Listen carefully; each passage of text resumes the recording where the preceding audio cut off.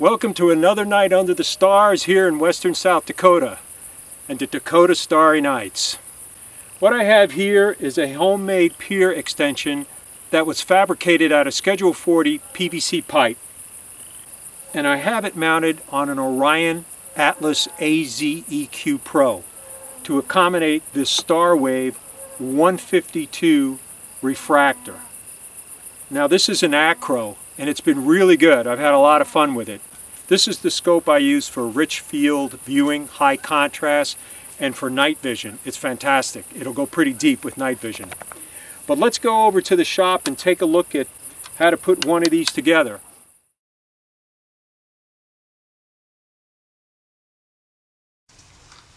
So what I got here is an Orion Atlas AZ-EQ Pro. And I want to put an extension on this. I mainly use this for visual work, and I like to get it up about 7 inches or so. So rather than purchase the extension that they sell, because it does have issues. If you guys bought it, you'll know the issues I'm talking about. It rocks, and it's not very stable, and the screws strip out, and a bunch of things. Just do a search on Cloudy Nights, and you'll find out all the issues that it has. I also done a video here on Dakota Starry Nights on that extension and how to improve it and make it better. But I wanted to try something different, and what I like about this, well, at least in theory, because I haven't done it yet, as you can see all the pieces are here. This will allow a guy to make an extension as long or as short as you'd like. Now what I'm looking for is about 7 inches. So what I've got here, this is Schedule 40 PVC plumbing, 4-inch. And this is a male to female. And this here is a coupler that will connect the two ends of a 4-inch Schedule 40 PVC pipe. So it will fit over here like that, and then this one will come in here on the top. And this will be glued up solid, and that will give me about 7 inches total once it's all glued up. So that's the collar, and that's nice and strong. I mean, that's heavy. It shouldn't be a problem. So the way I'm planning on connecting them to the mount itself is with these caps. Now these caps will be put in like this on the base and like this on the equatorial head. And having it here on the equatorial head will allow you to screw the equatorial head right into the top here, and then you'll cinch it down with this bolt that's provided by Orion or Skywatcher or Celestron, because basically the Skywatcher or the Orion Atlas AZ-EQ and the Skywatcher version of this and the Celestron, they all pretty much have the same tripod, and the Atlas Pro Equatorial is the same tripod. So this would work pretty much on any one of those. I do visual work, so I'm not concerned about a polar alignment. If you were doing polar alignment, you'll be able to turn it this way, okay, and then cinch it down. So for down here, what I intend to do to keep it from rotating down here, I'm going to probably drill some 1/4-inch holes, one here and one on that side, and put an Allen head screw inside there to keep this from rotating up here. To lock it down on the tripod, it'll be mounting like this on the tripod, and I'm just going to drill a hole here and then tap into the tripod platform, and then just put a 1/4-inch bolt here and here, and this will keep this from rotating, so that when you put this here like that and screw it in, see, so you'll screw that down in there like that, okay, and that's not going to rotate because it's on the platform for the tripod. And then I'll have grub screws here and here to lock it down. So that's the overview look of what I'm doing as far as this goes. Now the tricky part in the past has been the bolt. This is a 12mm coarse thread. And rather than just go with this and have to monkey around with a bunch of different configurations there, like I showed in the first video I did on a tripod extension, I decided that what I'm going to try, this is a coupler for a 12mm coarse thread. So you'll use the same exact hardware that it comes with, and you'll put this on here like that, get it threaded all the way, and then take this, you'll have to buy this, okay, and then thread that in, and then that couples it. And so now when you come in through the extension, you cut this to the height that you need. Now, in order to keep this from rotating, you could put Loctite, but I'm more of the opinion that something like this would be even better.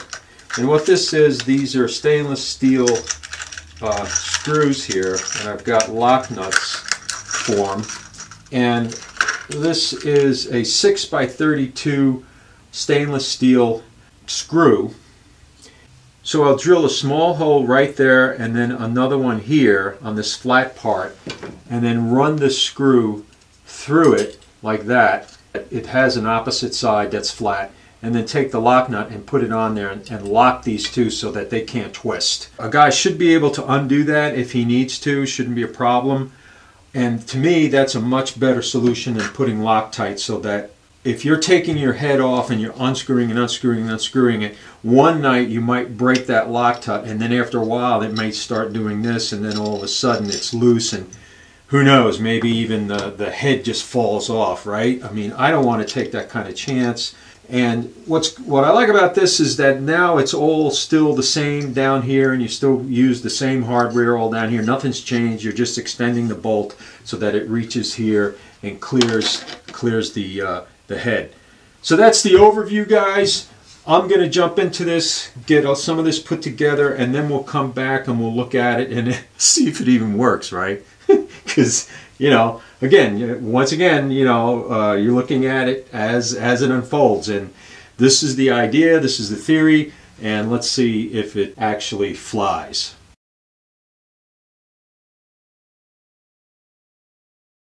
So in order to get the lock screw that's going to prevent this from rotating like that, I drilled a tap right here, and then I will run this screw through there like that, and that will go into the tap. If you have it in alt azimuth mode, you'll need to pitch this away from the base plate so that when you push through the drill and the tap, you're not going to be hitting the bottom of your cap for your polar scope.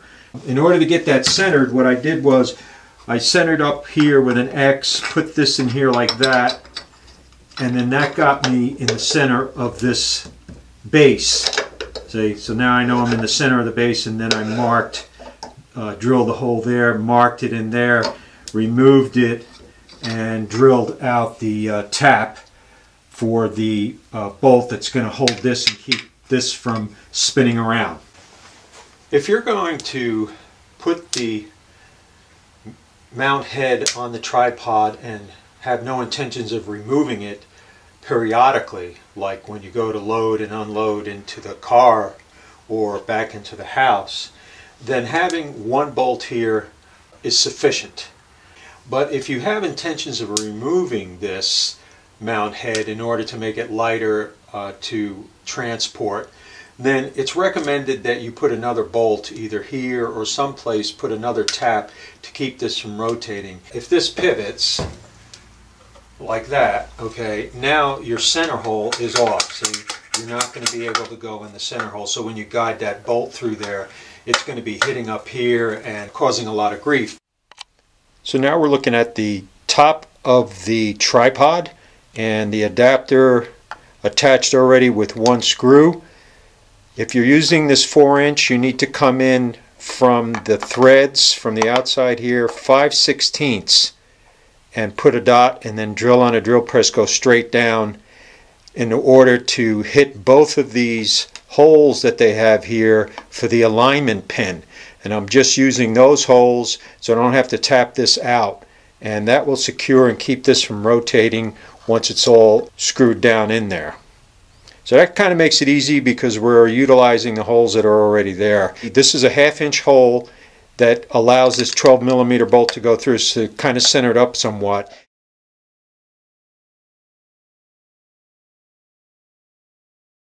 When you drill this out on the drill press, you want to go slow because you'll be cutting into the rim here, and you need to be able to get that bit to pull the material out of the rim, and it tends to want to walk over in this direction. So you want to keep that some pressure pushed against the drill bit going back in this direction. This was a first try hole and it didn't work out. It was too close to the center and I couldn't get it to center up on the tripod head. So no big deal, you've got another chance here to get it right. This will be inside anyway, so it doesn't really matter. That hole's not going to hurt one thing or another. So there it is with the mount adapter attached to the tripod. And just slip it over that bolt, and then underneath here is where that coupling is that's joining the standard hardware that comes with it. And so then from here we take this Pier collar that'll go over here, and then this tightens down like that. Okay, screws in. It's pretty neat. So far it's working out pretty good, guys.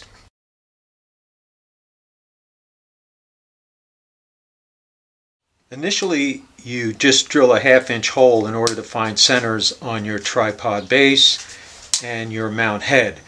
But after you've established that, you should re-drill it out to about 3/4 of an inch or so in order to allow the bolt some wiggle room. When you go to screw it up in there, it's not bound between this small aperture and that small aperture, because then the bolt could bind like that inside there. So this will give it some wiggle room, so when you lift the bolt up in there, it's got some wiggle room.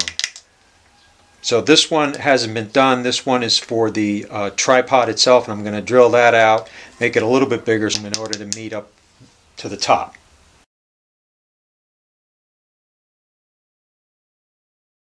When you're gluing this up, you might want to keep these mold marks aligned, you know, just so that it looks symmetrical. Hey, you don't have to do it, but I know some guys really like good looking equipment.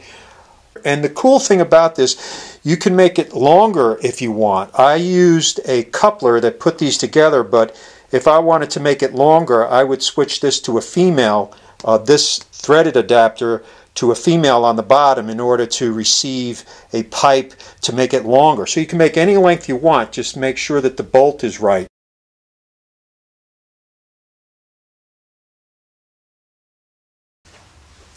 In order to determine the length of the bolt that you're going to need, you need to assemble this first, the Pier extension, screw it down onto the tripod, then connect your bolt to the stock bolt that comes with the mount.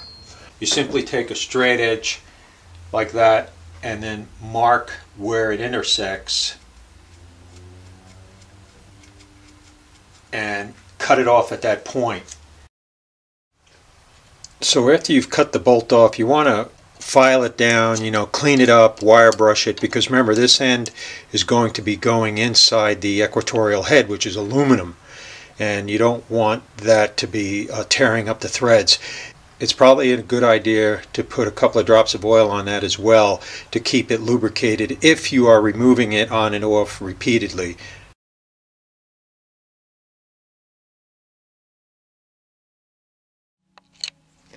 Now in order to keep this from spinning around when you go to drill through there, you want to run that bolt that you cut that's going into the bottom of the equatorial head right up to it, and that snugs the two up so they don't go spinning around when you go to drill your hole for the bolt to lock these up.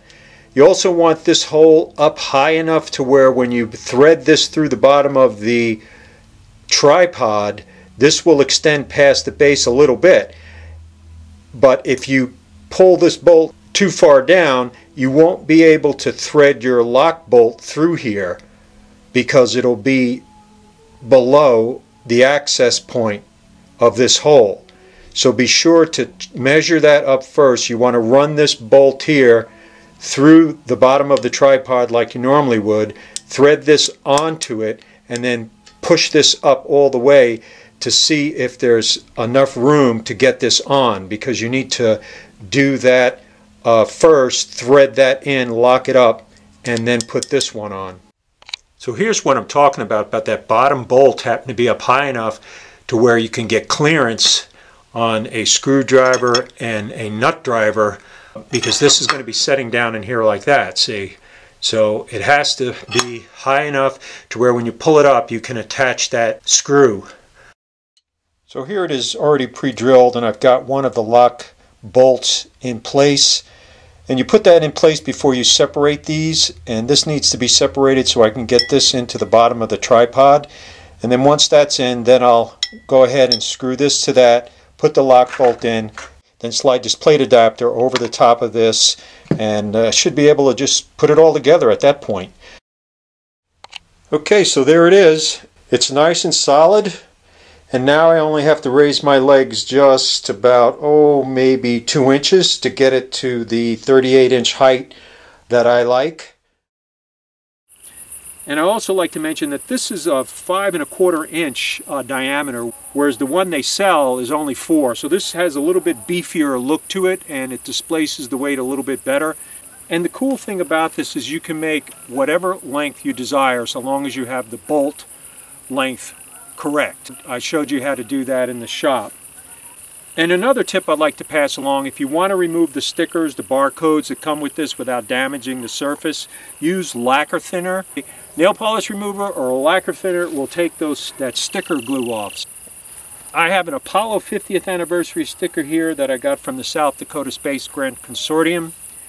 And looks pretty cool, and I kind of like it because this white kind of reminds me of one of the stages on the Saturn V rocket, maybe the service module stage. So it's kind of cool. I was thinking of painting it black, but I'm going to keep it like that because I like it, and you don't have to worry about it scratching up. Enjoy the night sky. I'm out here. We've got a moon coming up here, and Aristarchus crater and the Cobra is going to be right on the Terminator, and I'm really excited to look at it through bino views. And so until next time, clear skies and keep our polar aligned.